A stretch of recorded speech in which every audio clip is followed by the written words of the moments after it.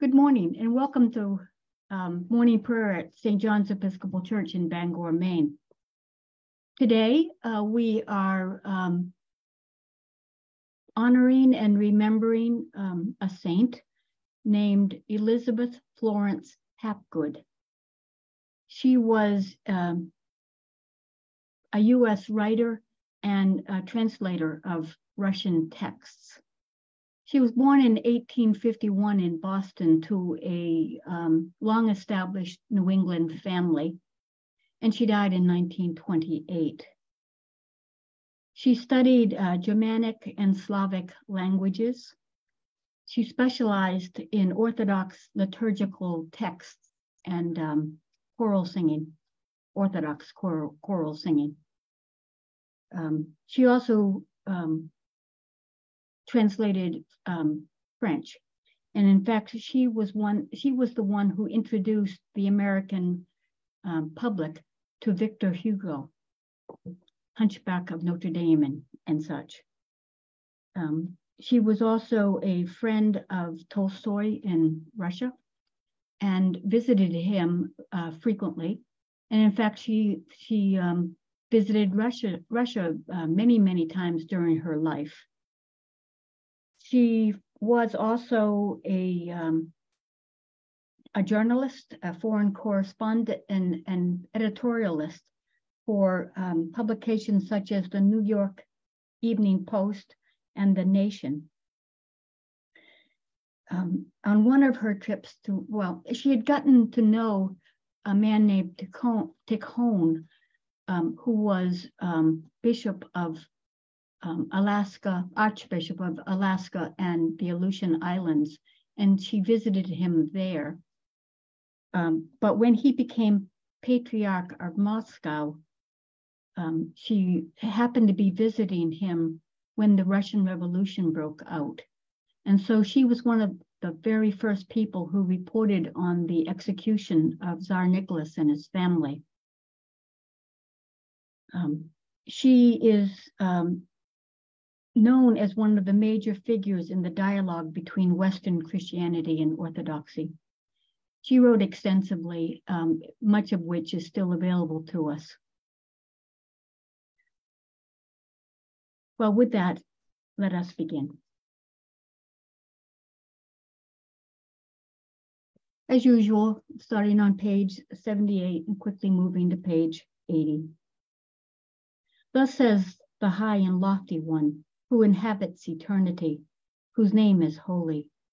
I dwell in the high and holy place, and also with the one who has a contrite and humble spirit, to revive the spirit of the humble and to revive the heart of the contrite.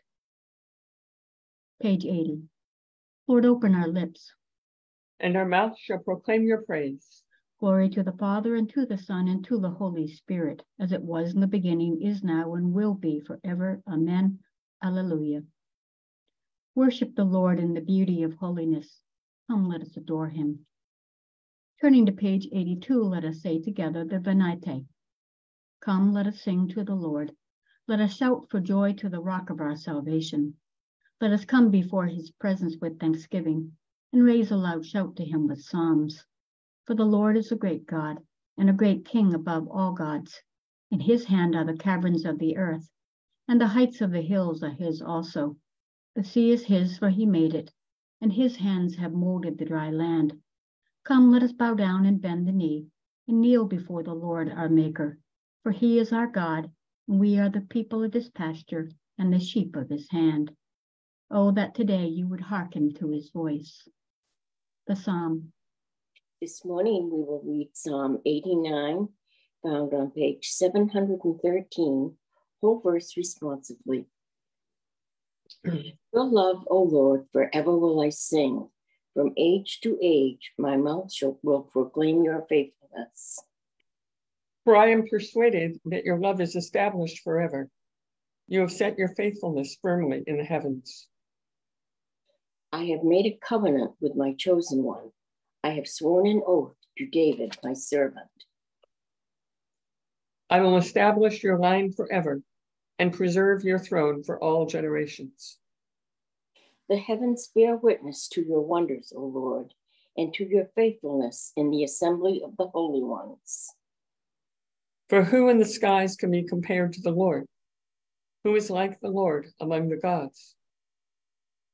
God is much to be feared in the council of the holy ones, great and terrible to all those round about him. Who is like you, Lord God of hosts? Almighty Lord, your faithfulness is all around you. You rule the raging of the sea and still the surging of its waves. You have crushed Rahab of the deep with a deadly wound. You have scattered your enemies with your mighty arm. Yours are the heavens, the earth also is yours. You laid the foundations of the world and all that is in it. You have made the north and the south. Tabor and Hermon rejoice in your name. You have a mighty arm, strong is your hand, and high is your right hand. Righteousness and justice are the foundation of your throne. Love and truth go before your face.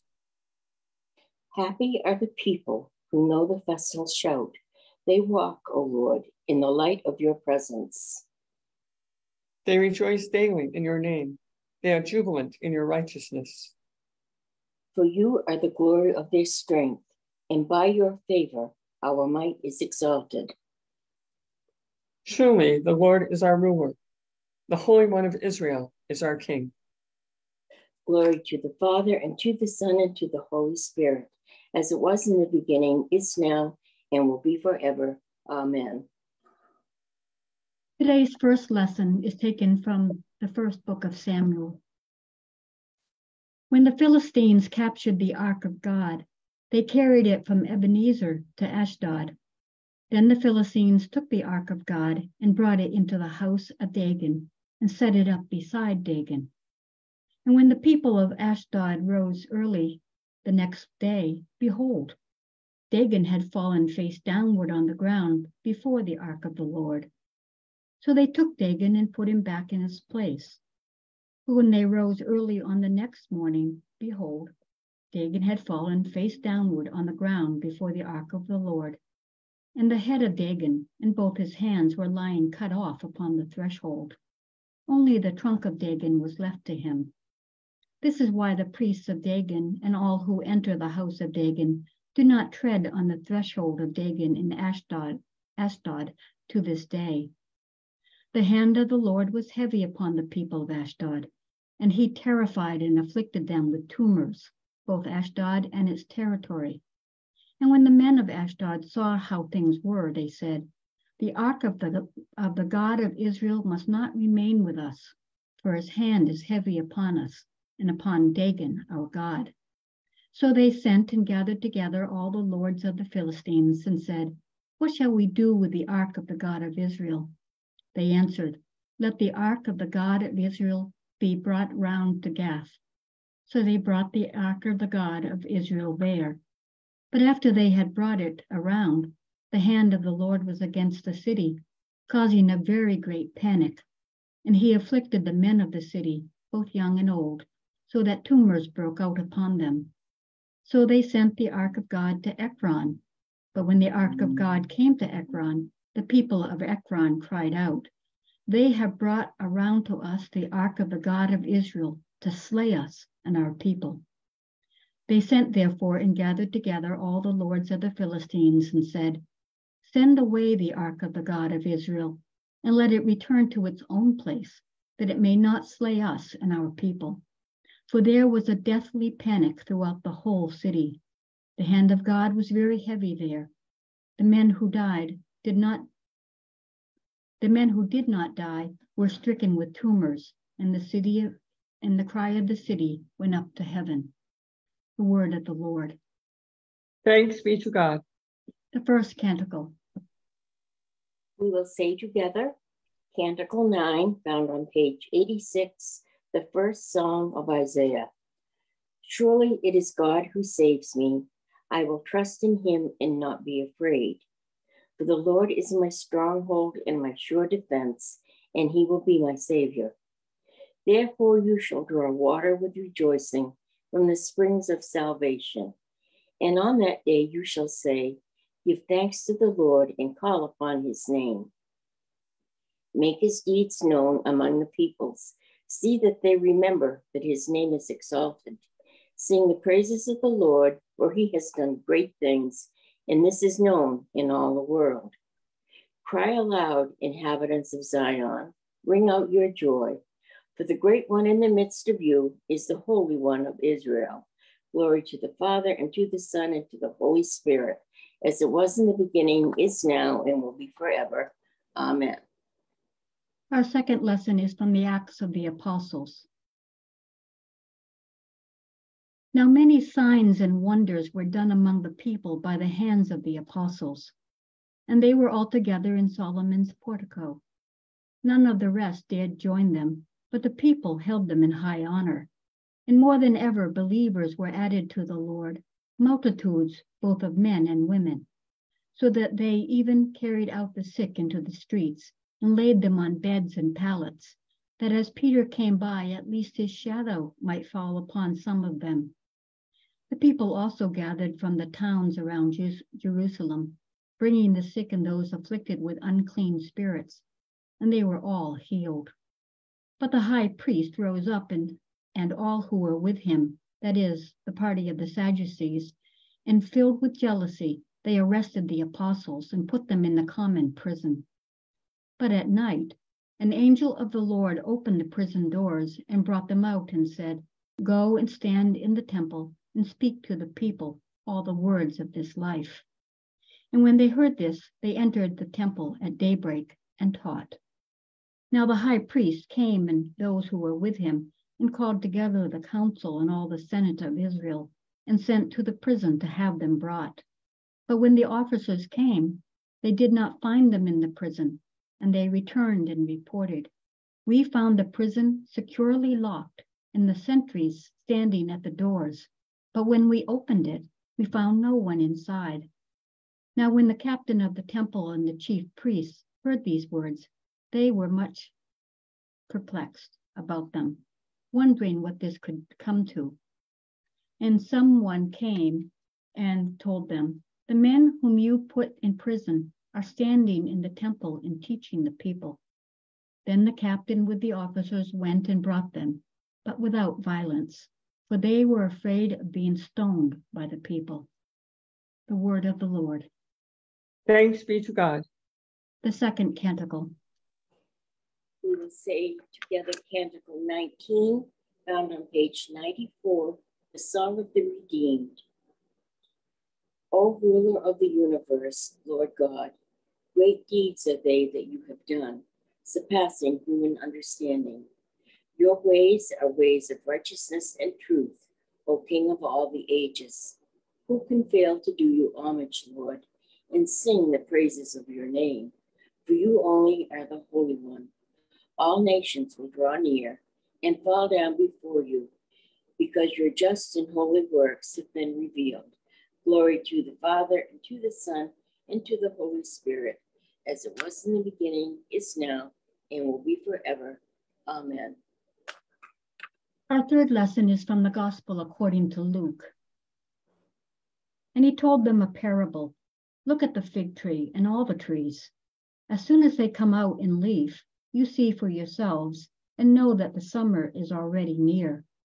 So also, when you see these things taking place, you know that the kingdom of God is near. Truly I say to you, this generation will not pass away till all has taken place. Heaven and earth will pass away, but my words will not pass away. But take heed to yourselves, lest your hearts be weighed down with dissipation and drunkenness and cares of this life, and that day come upon you suddenly like a snare. For it will come upon all who dwell upon the face of the whole earth. But watch at all times, praying that you may have strength to escape all these things that will take place, and to stand before the Son of Man. The word of the Lord. Thanks be to God. Now turning to page 96, let us affirm our faith together in the words of the Apostles' Creed. I believe in God, the Father Almighty, creator of heaven and earth. I believe in Jesus Christ, his only Son, our Lord. He was conceived by the power of the Holy Spirit and born of the Virgin Mary. He suffered under Pontius Pilate, was crucified, died, and was buried. He descended to the dead. On the third day, he rose again. He ascended into heaven and is seated at the right hand of the Father. He will come again to judge the living and the dead. I believe in the Holy Spirit, the Holy Catholic Church, the communion of saints, the forgiveness of sins, the resurrection of the body, and the life everlasting. Amen. The Lord be with you. And also with you. Let us pray. Our Father who art in heaven, hallowed be thy name. Thy kingdom come, thy will be done on earth as it is in heaven. Give us this day our daily bread, and forgive us our trespasses, as we forgive those who trespass against us. And lead us not into temptation, but deliver us from evil. For thine is the kingdom and the power and the glory, forever and ever. Amen. Show us your mercy, O Lord. And grant us your salvation. Clothe your ministers with righteousness. Let your people sing with joy. Give peace, O Lord, in all the world. For only in you can we live in safety. Lord, keep this nation under your care. And guide us in the way of justice and truth. Let your way be known upon earth. Your saving health among all nations. Let not the needy, O Lord, be forgotten. Nor the hope of the poor be taken away. Create in us clean hearts, O God. And sustain us with your Holy Spirit. O Lord, make us have perpetual love and reverence for your holy name. For you never fail to help and govern those whom you have set upon the sure foundation of your loving kindness. Through Jesus Christ our Lord, who lives and reigns with you in the Holy Spirit, one God, forever and ever. Amen. Teach your divided church, O God, so to follow the example of your servant, Isabel Florence Hapgood, that we might look upon one another with a holy envy, to honor whatever is good and right in our separate traditions, and to continually seek the unity that you desire for all your people. We ask this in the name of Jesus Christ our Lord, who prayed that his church might be one. Amen. We pray this day for the church, for our Anglican communion and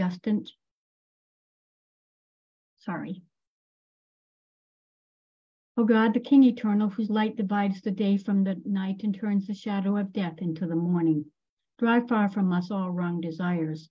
Incline our hearts to keep your law, and guide our feet into the way of peace, that having done your will with cheerfulness during the day, we may, when night comes, rejoice to give you thanks. Through Jesus Christ our Lord. Amen. Lord God, almighty and everlasting Father, you have brought us in safety to this new day. Preserve us with your mighty power, that we may not fall into sin, nor be overcome by adversity. And in all we do, direct us to the fulfilling of your purpose. Through Jesus Christ our Lord. Amen. Now we pray for the church, for our Anglican communion and Justin, Archbishop of Canterbury, for the Diocese of Trichy, Tanjore, within the United Church of South India, for our Episcopal Church and Michael, our presiding bishop, for our Diocese of Maine and Thomas, our bishop, for the Congregation of St. Peter's by the Sea in Cape Nettic, for the trustees, standing committee, diocesan council, and other bodies of the Diocese of Maine, and for our own parish of St. John's, our priest James, and for all our people. We pray for the sick, injured, or distressed, for Tom, Barbara, and Olivia.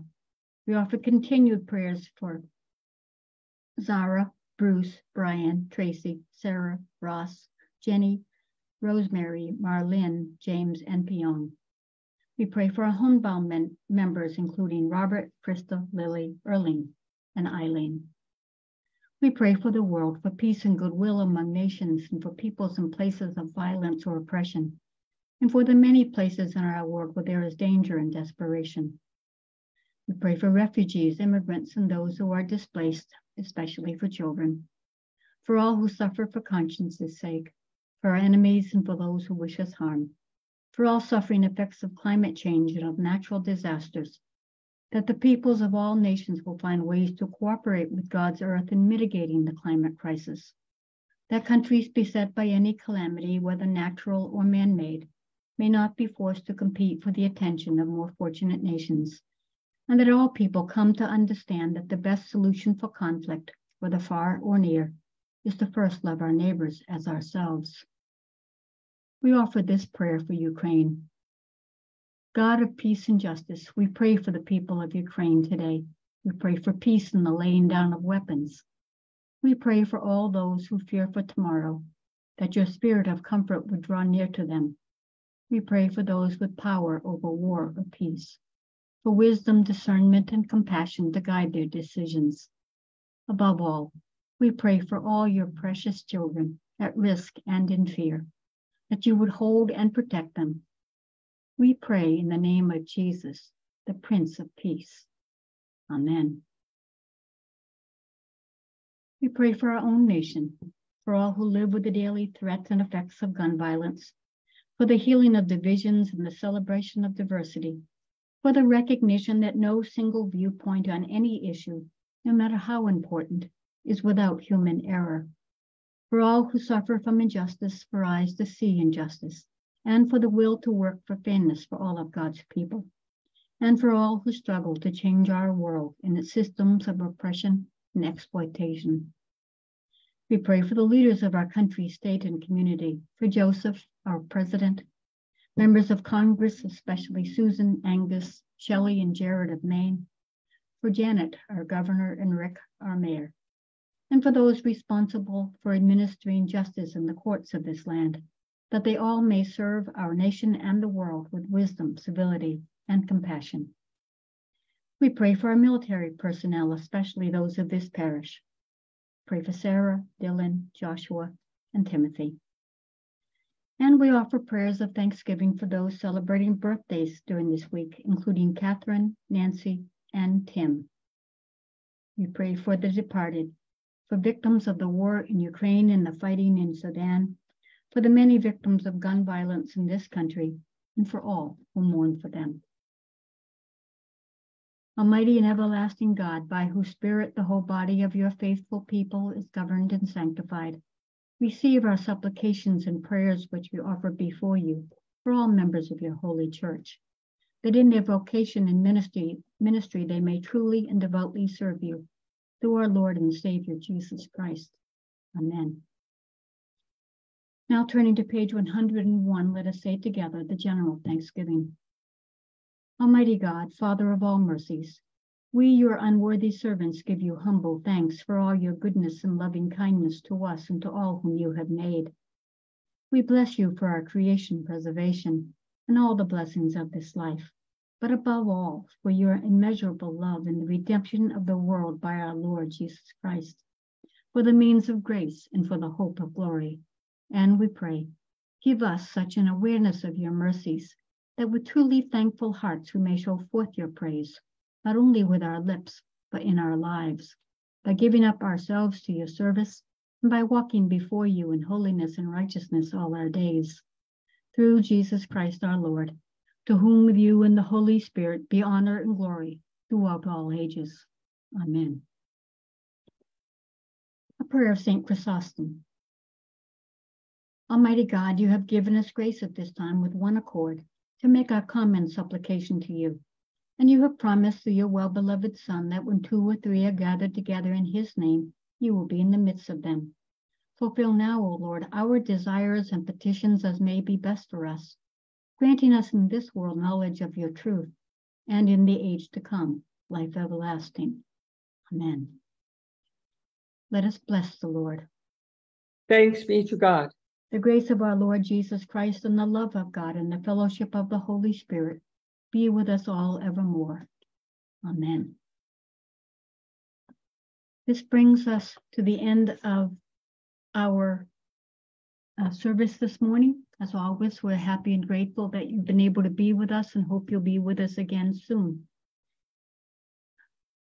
This is the last week of June. It seems hard to believe, but as we begin to notice hopefully not too soon, the diminishment of light, let us find our light in the presence of God in our lives and find ways of reflecting that presence out into a needy and hurting world. In the meantime, may God bless us all this day. See you soon.